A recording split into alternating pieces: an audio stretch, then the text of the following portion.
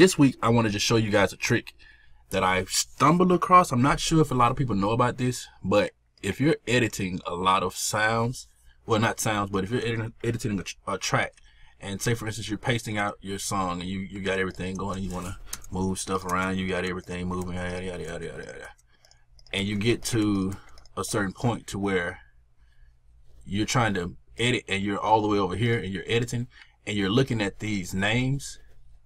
Sometimes it's kind of difficult because you're trying to remember what's on what. So if it's contact 5, contact 5.2, contact 5.2 here as well, and contact 3, you have to remember what you had on each one when you're trying to mix or edit, find certain sounds.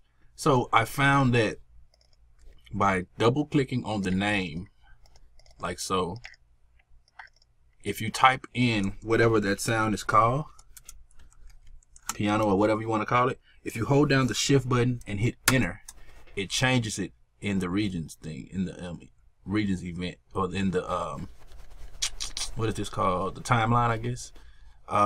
It changed the region of that. It changed this region in entirety, so it's just not just on the tab over here, it's also going throughout the timeline. So if I want to go put bass here, I can do that. Bass 2 and strings, and that's it. And so now when I'm editing, I can just go, okay, I see it here, piano, boom, I know it's right there. I go, boom, slide it down, find bass, strings, boom, boom.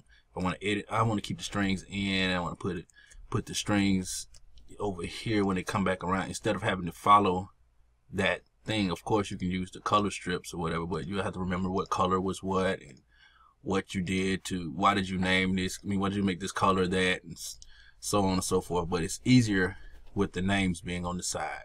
So that's just a quick tip. Hope you guys need it. Hope you guys find it useful. Yep, if I find some more stuff, I'll let you know.